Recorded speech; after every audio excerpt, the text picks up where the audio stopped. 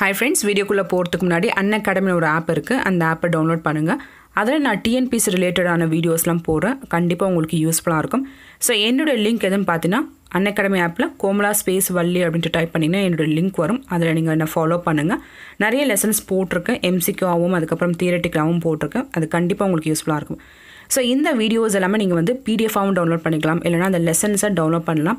ஆஃப்லைனில் நீங்கள் எப்படி யூடியூப்பில் பார்க்குறீங்களோ அதே மாதிரி நீங்கள் பார்க்கலாம். ஸோ என்ன நீங்கள் ஃபாலோ பண்ணால் நான் போகிற லெசன்ஸ்லாம் உங்களுக்கு உடனுக்குடனே வரும். ஸோ பாருங்கள். ஹாய் ஃப்ரெண்ட்ஸ், ஸோ இந்த வீடியோவில் நம்ம என்ன பார்க்க போகிறோம் பார்த்தீங்கன்னா TNPSC general இங்கிலீஷுடைய multiple choice questions தான் பார்க்க போகிறோம். ஸோ நிறைய பேர் பார்த்தீங்கன்னா Unacademy நான் லைவ் செஷன் வந்தேன். புது புக்கிலேருந்து பார்த்தீங்கன்னா ஒரு 75 கொஸ்டின்ஸ் நினைக்கிறேன். ஸோ அது வரைக்கும் நான் எடுத்திருக்கேன். நிறைய பேர் வந்து மிஸ் பண்ணிட்டாங்க அப்படின்னு சொன்னாங்க. ஸோ அவங்களுக்காகவே அந்த கொஸ்டின்ஸ் நான் எடுத்துங்க போகிறேன். 15 கொஸ்டின்ஸாக போகிறேன். ஏன்னா எக்ஸ்ப்ளனேஷன் கொஞ்சம் பெருசாக இருக்கிறதால 15 கொஸ்டின்ஸாக நான் போகிறேன். ஸோ போன இதில் வந்து 10 போட்டதுக்கு எல்லாம் 15 போட சொன்னாங்க. 15 to 25.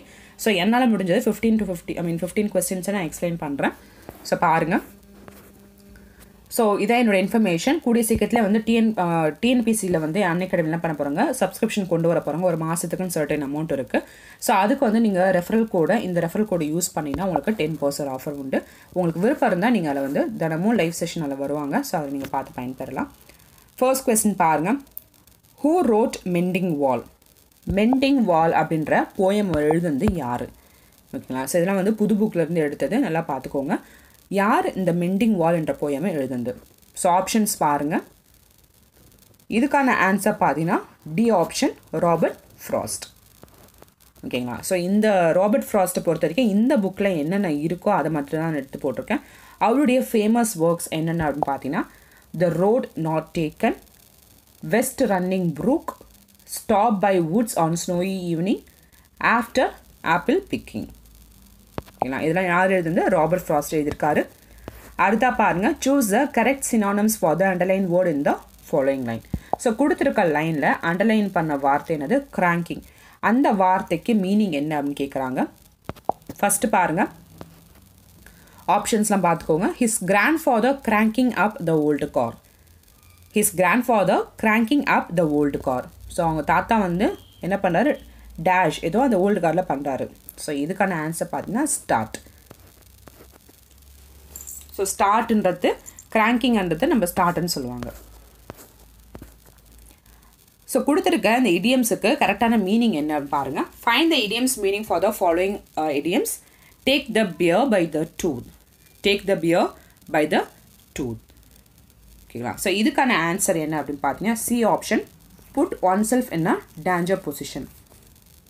நல்லா நம்மள நடுவில் மாட்டி விட்டுட்டு போயிடுவாங்க இல்லையா? ஸோ அதை தான் வந்து எப்படி சொல்லுவாங்க? Take the pier by the tooth, put one self in a danger position. Next பாருங்க. Choose a correct meaning for the underline word in the following line. So இதான் வந்து அண்டர்லைன் பண்ணல. Hack. Hack what's that? Hack what's that? So அந்த hack அப்படின்றது என்ன? Stop, listen, run, look. Hack. ஹாக்ன்றது பார்த்தீங்கன்னா listen. Listen அது என்னன்னு கேளு அப்படின்னு சொல்கிறோம் இல்லையா? Hack what's that? அப்போ இதுக்கான ஆன்சர்னா பார்த்தீங்கன்னா லிசன். லிசன் இல்லது பே அட்டென்ஷன் கூட சொல்லலாம்.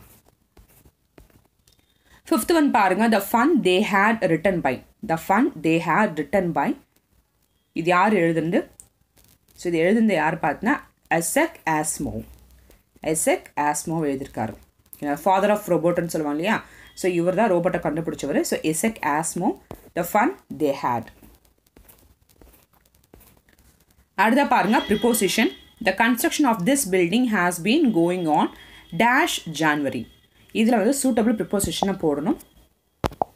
இந்த கன்ஸ்ட்ரக்ஷன் வந்து என்னது? ஜனவரி மாதத்துலேருந்து இன்னும் நடந்துக்கிட்டே இருக்குது அப்படின்னு சொல்கிறாங்க. ஓகேங்களா?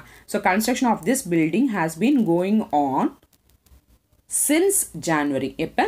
ஜான்வரியில் இருந்து ஒரு டைம் பீரியடை நம்ம மென்ஷன் பண்ணி சொல்லணும்னா அந்த சமயத்தில் சின்ஸோ ஃபாரோ வரும். ஓகேங்களா? ஆனால் ஒரு கரெக்டாக ஒரு 2 வருஷம் 4 மாதம் அப்படின்னு சொல்லிட்டு அந்த எண்ணிக்கை கரெக்டாக நம்ம சொல்கிறோன்னா அதை நம்ம என்னன்னு சொல்லுவோம்? ஃபார்ன்னு போடுவோம். ஓகேங்களா? ஸோ இப்போ வந்து நமக்கு என்ன மாதம் என்ன எதுன்னு தெரியும். எத்தனாவது மாதத்தில் நமக்கு இன்கேஸ் வந்து ஜான் டு ஃபெப் அப்படின்னா கூட நம்ம ஏதாவது ஒரு 2-3 மாதத்தை வச்சு நம்ம நிர்ணயிக்கலாம். ஆனால் இங்கே வந்து ஜான்வரியிலேருந்து கட்டிகிட்டு இருக்காங்க. எந்த வருஷம்னு தெரியல, எதுவும் தெரியல. அதனால் நம்ம என்ன போடலாம்? இங்கே சின்ஸ்ன்னு போடலாம். ஓகேங்களா? அதாவது ஒரு பீரியட் ஆஃப் டைமை மென்ஷன் பண்ணி சொல்கிற மாதிரி வந்துச்சு அந்த சமயத்தில் சின்ஸு கரெக்டாக அந்த எக்ஸாக்ட் பீரியட் டைமை சொல்கிற மாதிரி இருந்துச்சு அந்த வருஷத்தை சொல்கிற மாதிரி இருந்துச்சுன்னா ஃபார்ன்னு போடலாம். நெக்ஸ்ட் பாருங்க, மாயா has work in this institution as an accountant dash 23 years. இப்போ சொன்னாலையா அதுக்கு இது பொருந்தும். ஃபார் 23 இயர்ஸ் 23 வருஷமாக மாயா வந்து இங்கே என்னவா ஒர்க் பண்ணியிருக்காங்க, அக்கௌண்டண்ட்டாக ஒர்க் பண்ணிட்டுருக்காங்க. நெக்ஸ்ட் பாருங்க, a little voice in Srikanth said dash. கோல் செட்டிங்கிற ஒரு ப்ரோஸ் இருக்குது. அது எழுதுனது யார் பார்த்தீங்கன்னா ஸ்ரீகாந்த். நமக்கு தெரியல, ஃபேமஸ் கிரிக்கெட்டர் ஸ்ரீகாந்த் இருக்கார் இல்லையா, ஸோ அவர் எழுதுந்தா அவருடைய வாழ்க்கையில் என்ன மாதிரியான திங்ஸ்லாம் நடந்ததோ அதை வந்து நம்மக்கிட்ட ஷேர் பண்ணியிருந்திருக்காரு ஒரு ப்ரோஸாக. ஸோ அது வந்து ஒரு என்ன பார்த்தீங்கன்னா டிசையரை நம்ம நம்பணும். ஓகேங்களா, நான் வந்து இதை ஆகுவேன் அப்படின்னு சொல்லிட்டு நம்ம ஒரு நாளும் அதை நினச்சிக்கிட்டே அதுக்காக ஒர்க் பண்ணிகிட்டே இருந்தால் அது நம்ம சப்கான்ஷியஸ் மைண்டு போயிட்டு ஒரு நாள் கண்டிப்பாக நீங்கள் என்ன வந்து நினச்சிக்கிட்டே இருக்கீங்களோ, என்னவா ஆகும்னு நினச்சிட்டு இருக்கீங்களோ, ஒரு நாள் கண்டிப்பாக அதை வந்து நீங்கள் ஆவீங்க அப்படின்னு சொல்கிறாரு. அவர் இன்ஜினியரிங் படிக்கும்போது 3rd இயர் 4th இயர் படிக்கும்போது அவருக்கு வந்து இந்த தாட் வந்து நான் கிரிக்கெட் டீமுக்கு, இந்தியா கிரிக்கெட் டீமுக்கு விளையாடணும்னு சொல்லிட்டு நினச்சிருந்திருக்காரு. அதே மாதிரி அது மனசுக்குள்ளே நினச்சிட்டு அதுக்கான ஒர்க் அவுட் பண்ணியிருக்காரு. ஸோ ஃபைனலாக பார்த்தீங்கன்னா இந்தியன் கிரிக்கெட் டீமில் அவர் வந்து இருந்திருக்காரு, கேப்டனாக வந்திருக்காரு. ஸோ அந்த சமயத்தில் ஒரு கான்வர்சேஷன் இருக்கும் அவருக்குள்ளே, மனசுக்குள்ளே வந்து என்ன சொல்லும் அப்படின்னு பார்த்தீங்கன்னா a little voice in Srikanth said. So அந்த கதையை படித்து அவங்க புரியும். நான் ஏற்கனவே வந்து யூடியூப்பில் போட்டிருக்கேன் இல்லையா, அதை பார்த்துக்கோங்க. a little voice in Srikanth said you will make it. choose the correct antonyms of faint. faint அப்படின்றதுக்கு கரெக்டான ஆண்டனம் என்ன? ஆப்போசிட் கேட்குறாங்க, மீனிங் கிடையாது, ஆண்டனம் என்ன? faint. ஸோ இதுக்கான ஆன்சர் பார்த்தீங்கன்னா ஜென்யூன். ஓகேங்களா, ஏன்னா ஃபெயிண்ட் அப்படின்றது வந்து நாட் ஜென்யூன், ஃபேக். ஜென்யூன் கிடையாது, ஃபேக், அதான் வந்து ஃபெயிண்ட் சொல்லுவாங்க. ஸோ அதுக்கு ஆப்போசிட் கண்டிப்பாக வந்து ஜென்யூன் தான். அடுத்தா பாருங்க, வாக்கிங் இஸ் ஹெல்த்தி ஹேபிட். இதில் யூஸ் பண்ணிருக்கிறது என்னன்னு கேட்குறாங்க. வாக்கிங், ஸோ ஐஎன்ஜி போட்டு வந்திருக்க, பார்த்தோடனே நம்ம ஜெரண்டர்னு எடுத்துப்போம். ஓகேங்களா, ஸோ ப்ரெசன்ட் பார்ட்டிசிபெண்ட் வந்து ஐஎன்ஜி வரும். Walking is a healthy habit. ஓகேங்களா, ஸோ இதுக்கான ஆன்சர் பார்த்தீங்கன்னா ஜெரண்ட் தான். ஓகேங்களா, ஸோ இந்த இடத்துல பார்த்தீங்கன்னா ப்ரெசன்ட் பார்ட்டிசிபல் என்னவா யூஸ் ஆகிருக்கு, நவுனா வந்து யூஸ் ஆகிருக்கு. ப்ரெசன்ட் பார்ட்டிசிபல் என்னவா யூஸ் ஆகிருக்கு, நவுனா யூஸ் ஆகிருக்கு. வாக்கிங் போனால் நம்ம உடம்புக்கு நல்லது. ஓகேங்களா, ஸோ அப்போ இந்த இடத்துல ப்ரெசன்ட் பார்ட்டிசிபல் என்னவா யூஸ் ஆகிருக்கு, நவுனா வந்து யூஸ் ஆகிக்கிறதால அதை நம்ம என்னென்னு சொல்லுவோம், ஜெரண்ட்னு சொல்லுவோம். அடுத்தா பாருங்கள் 11th one, who wrote are trees still grow in Dara? யார் வந்து இந்த புக்கை வந்து எழுதியிருக்காரு, இதை எழுதுனதுக்காக அவருக்கு வந்து என்ன கொடுத்துருக்காங்க, சாகித்ய அகாடமி அவார்டு கொடுத்துருக்காங்க 1992. ஓகேங்களா, who wrote are trees still grow in Dara? For this, one of the following poet awarded Sahitya Akademi award in 1992. So எந்த போயட்? ஸோ இதுக்கான ஆப்ஷன்ஸ் பார்த்துக்கோங்க. சாகித்ய அகாடமினாலே கண்டிப்பாக இந்தியா தானே இல்லையா, ஸோ அப்போ பார்த்தீங்கன்னா எல்லாமே இந்தியன் ஆத்தர்ஸ் தான். ஸோ இதுக்கான ஆன்சர் பார்த்தீங்கன்னா ரஸ்கின் பாண்ட் தான். ஓகேங்களா, ஸோ ஹூ ரோட், யார் இந்த எழுதுனாங்க பார்த்தீங்கன்னா R trees still grow in டேரா அப்படின்னு எழுதுனது வந்து ரஸ்கின் பாண்ட். இந்த படைப்புக்காக அவருக்கு வந்து சாகித்ய அகாடமி அவார்டு கொடுத்தாங்க 1992. நெக்ஸ்ட் பாருங்கள், what are the works of Jeev Patel? Jeev Patel ஒரு ஆத்தர், அவருடைய ஒர்க்ஸ் எது இதில்?